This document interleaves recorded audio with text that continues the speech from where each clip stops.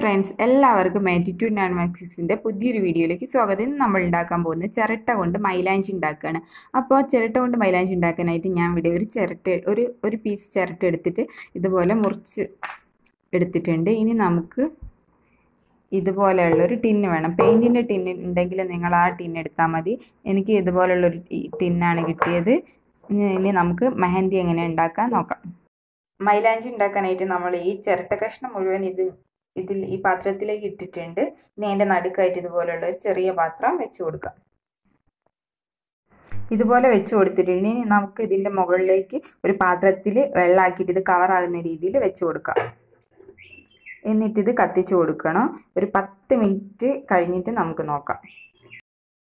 അപ്പം നമ്മൾ ഈ മേലെ വെച്ച വെള്ളം നല്ലോണം ചൂടായിട്ട് വന്നിട്ടുണ്ട്. ഞാൻ ഗ്യാസ് ഓഫാക്കി. നിങ്ങളിത് ചൂടാക്കുന്ന സമയത്ത് മീഡിയം ഫ്ലെയിമിലിട്ടിട്ട് ചൂടാക്കിയിട്ട് എടുക്കണം. ഇനി നമുക്കിത് എടുത്ത് നോക്കാം എങ്ങനെയുണ്ട്.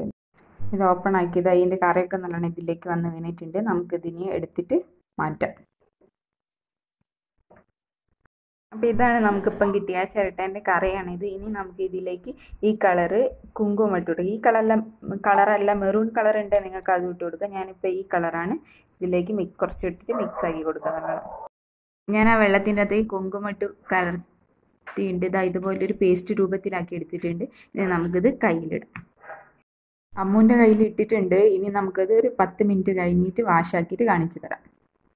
അമ്മു കൈ വാഷാക്കിയിട്ടുണ്ട്. നമുക്ക് അമ്മൂനോട് ചോദിച്ചു നോക്കാം എങ്ങനെയുണ്ട്. ഇത് പാങ്ങുണ്ട്. ഭയങ്കര ഖുഷിയായി ഞങ്ങൾക്ക് ഇട്ട ടൈപ്പിന്.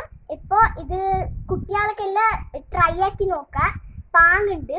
പിന്നെ ഡാൻസ് പ്രോഗ്രാമൊക്കെ എല്ലാം ഇട്ട് കൊടുക്കുക. നല്ല പാങ്ങിരിക്കും. ശരി, അപ്പോൾ കാണാം. ബൈ. നെക്സ്റ്റ് വീഡിയോയിൽ വീണ്ടും കാണാം. ബൈ.